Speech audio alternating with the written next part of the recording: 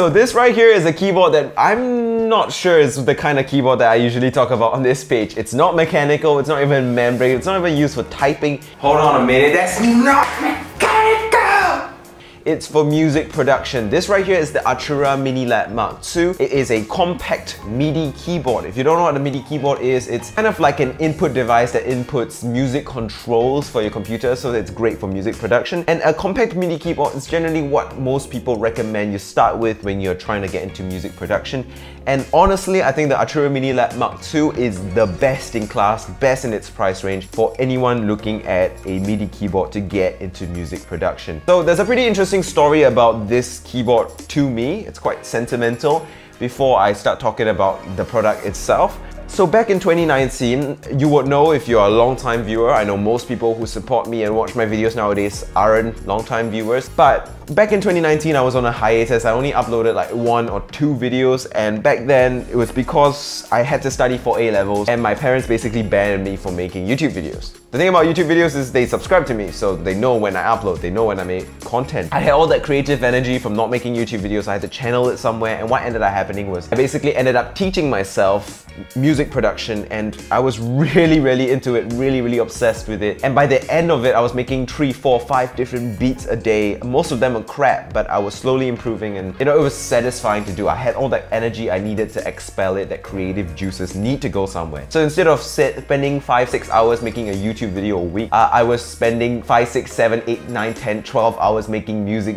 beats every single day, which is probably why I didn't do that well for A-levels, alongside a plethora of other many terrible reasons that I don't really want to harp over at this point in my life, because that was way in the past. But yeah, music production, me learning it was a side effect of me being banned from making YouTube videos. However, I do like making videos quite a bit more, so I switched back to making YouTube videos once I was free from the crutches of exams, and that's why you're seeing me make a YouTube video right now. But that kind of music production journey was what got me to buy the Arturia MINILAB MK2. I actually did a lot of research before buying this, and I was really curious to find out which is the best, and having tried all the major ones from Novation to M-Code to Akai to this, I can conclusively say that this is the best in its class, in its like mid-range budget compact MIDI keyboard, and for a couple of very good reasons. So let's just jump straight to why this is better than the others, and we'll talk about what's kind of the weak points to it at the end. So why is this better than the others? Number one, it's the design. I mean, look at it. It's gorgeous. It fits any sleek,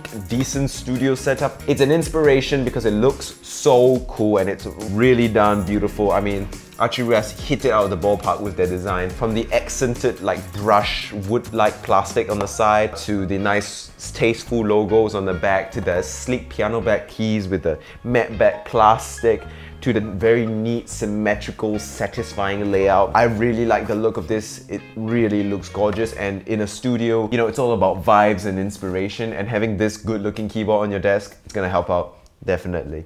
Number two, it has the most buttons, knobs, dials features out of all the keyboards in its price range. For example, you can have both modulation and detune adjusted at the same time because they have these 2 touch strips here. I know some people like the springy mechanical detune knob more, but I personally think that the touch detune knob feels really awesome. It's really fun to use. And the fact that you have both detune and modulation separate is much better than having to decide between one or the other with a single fixed knob on the side, which is the case with the Novation as well as the M Audio keyboard. I think on the Akai it's also a touch strip, so that's, oh no, on Akai it's even worse. It's like this XY knob here, which is an atrociously hard thing to use. It's got the most buttons, like it's got 8 drum pads, which is standard for pretty much this caliber of MIDI keyboard, but you can actually have it programmed to 16 different drum settings, because you can then hit this button and go from 1 to 8 to 8 to 16 pad. So you can save 2 drum options to each drum pad, which is super convenient as well. You can completely control your music software like Ableton without touching your mouse and keyboard, just completely from this controller,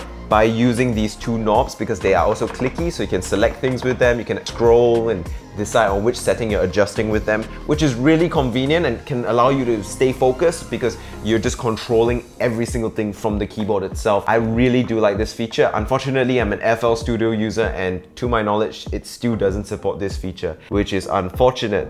And more than just that, you can hit this shift button and you can basically use the actual piano keys as well as the drum pad and program it it in Arturia software to launch different VSTs and different programs depending on what software you're using. So FL Studio doesn't support this. They have terrible MIDI controller, MIDI keyboard support. I think they're working on it, but it's been 2 years and they still haven't added the features I really want, so whatever. But if you're using Ableton, if you're using Logic, if you're using Arturia's own software, you can program these buttons to launch certain instruments, to do certain functions in Arturia software, which is awesome, especially if your music production software supports it. So you can hit shift and you can hit this button, which is programmed to Analog Lab by default, and it will launch Arturia's VST, which is quite well known, called Analog Lab. And speaking of which, reason 3 of why you should get this keyboard, well, because it comes with a very sizable sound library. It comes with a free version of Analog Lab, but it's not free as in everyone gets it. It's free as in it's just, well, you don't have to pay extra for it.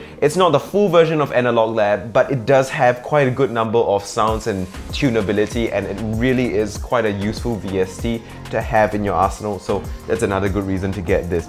Now, the next reason to get this is absolutely the build quality of this thing. I mean, this is the best built MIDI keyboard in its class, and dare I say it's one of the best built MIDI keyboards in its size range, no matter the price. Like, the base is aluminium, the plastics feel premium, there's no flex, it's super hyper rigid, it's built properly like a tank.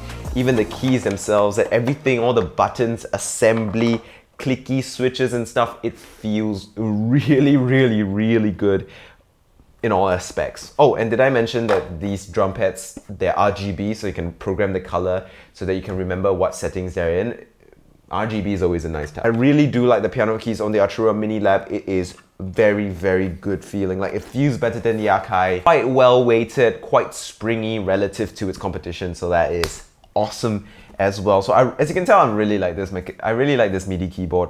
And I have used Novation and the Akai and the M Audio. I own them and I sold them. I bought them secondhand and I sold them secondhand. I didn't like them as much as I did like this. So I've tested them all, and this is genuinely the best for those few reasons. So then, it sounds all fine and dandy, sounds all amazing. What are the drawbacks? Because nothing is perfect, especially MIDI keyboards. Well, one of those things is that it doesn't have full-size keys. The keys might be a little bit small, so if you're big, fat, chunky fingers like I am and you're not the most skilled pianist, I'm not skilled at all. I just mess around a little bit with samples and chop them up on the piano keys. If you're not the most skilled and you have fat fingers, then the small keys are going to be an issue. Another thing is that the piano back plastic of the keys scratch up very easily, and because you're most likely going to be playing the keys almost with your nails, touching the keys, what's going to end up happening is it's going to scratch and it's going to be pretty obvious. And it's just something that you have to deal with, because when you're playing these keys, you're almost always using your nails because they're so small, they're so narrow. As much as they're well sprung and feel pretty nice, there's problems with that. Another thing about this keyboard, of course, is that it's for a compact MIDI keyboard, it's quite sizable. I mean, it's about the same size as an M Audio options, but it is much fatter than, say, an OP1, which is way more expensive than this, or an Akai MPK Mark III. So if you want the Akai, you need the portability. It's smaller, it's not as good in every single shape or form, but the MPK is a lot more compact and a lot more portable. So you see a lot of producers using that instead, because it's just easy to bring around, which makes perfect sense. And also that I think both Arturia and Akai sell a version of their MIDI keyboards where it is literally just the keys. So if you don't need the knobs, you don't need the drum pads, you can get that. And I actually recommend the Arturia version over the Akai one, because the keys feel better on the Arturia as well. And you get Analog Lab, which is awesome. Yeah, this is the Arturia MINILAB Mark II.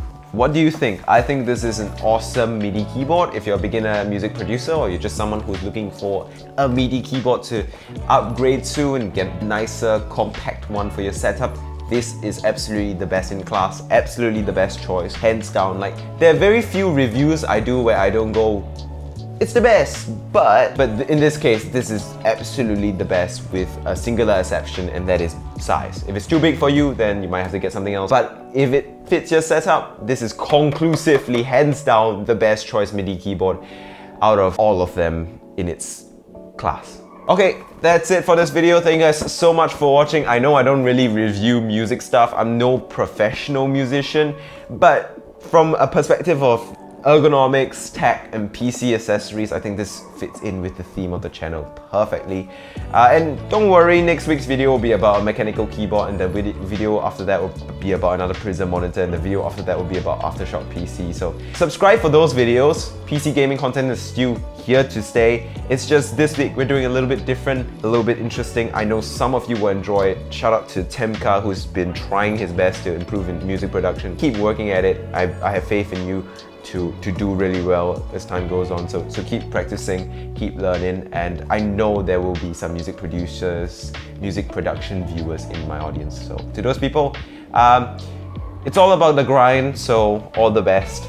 I'm not chasing a career in music. I understand the hustle. I have music producer friends. I'll see you guys next time. Follow for more, subscribe, you know the YouTube drill. Instagram is where I host giveaways now, Discord as well, if you have any questions, blah blah blah. See you guys next time. Bye.